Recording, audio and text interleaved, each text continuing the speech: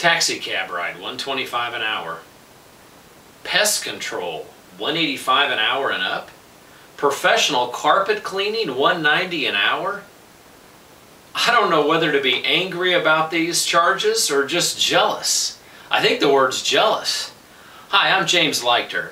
As I study other industries and figure out what they charge per hour, and by the way, few industries charge by the hour, you're just able to figure it out when you analyze their bills. I'm amazed by what some of these companies are charging. Fire extinguisher checkup, $178 an hour? What does that involve? This bottle's full 'cause the meter says so.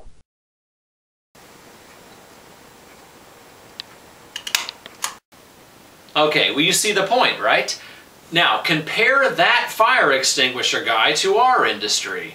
We have a licensed technician who's hard to hire, even harder to hang on to, arguably the most skilled technician in America, driving a $40,000, $50,000 hardware store on wheels. We send him out to homes and businesses. He works on all brands, all makes, all models, all model years, right? It doesn't matter how old the equipment is. He carries all kinds of tools and inventory, and he charges what, maybe 75 bucks an hour? What a ripoff. A ripoff for who? A ripoff for you.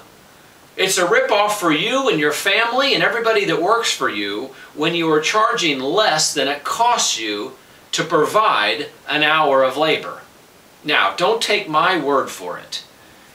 Check out the website. Download our free labor rate worksheet and find out for yourself what it costs to provide an hour of labor. But think of it this way.